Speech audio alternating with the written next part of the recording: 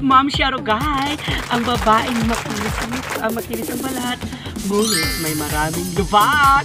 Ayan guys, no? So, nakaraan nag-video ako na about sa Nconvo. So, ibig sabihin sa Ncov, kung patuloy. O sa novel virus. So, ngayon, kasi napabalita nakaraan, nagsabi doon sa yung taga-FDE, DOH, WHO, ang kailangan daw ang pagsugpo ng ating, para hindi tayo pagkagad-agad ng virus, ay kumain tayo ng masustansyang pagkain katulad ng mga grain. Katulad ng ampalaya, kasi green, papaya, charot.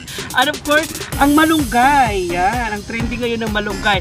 So dahil, ang sabi ng mga taga-DOH, kumain tayo ng mga masustansya at magtulat tayo ng mga isda, wag ng karne-karne.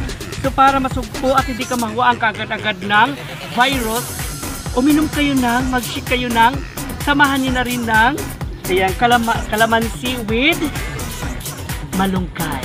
So ito po ang gagawin nyo para maiwasan at hindi kayo madapuan kaagad-agad ng virus. Hindi katulad sa mga kapitbahay nyo dyan na isang isang balita lang may mga virus na kagad ang bunganga. So dito, hindi ka na magkaka-virus. Uminom kayo ng blender na malunggay. Tingnan niyo si Ma'am Sharogay kung paano siya uminom. Ang tagal naman nito. Nagigigil lang yung totoo.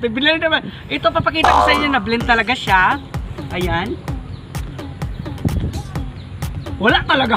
Nagigigil lang. Ano ba? Yung totoo. Gusto mo ko magkasakit? Ganyan. Pwede ang gagawin nyo.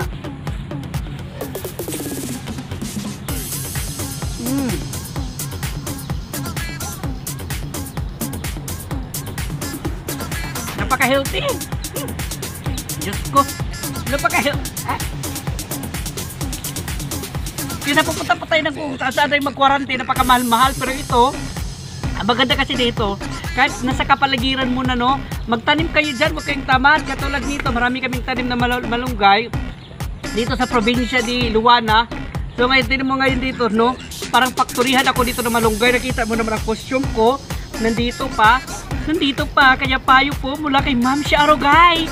Uminom ng maraming tubig at magtulan ng mga isda. Samahan nyo na ng malunggay. And thank you!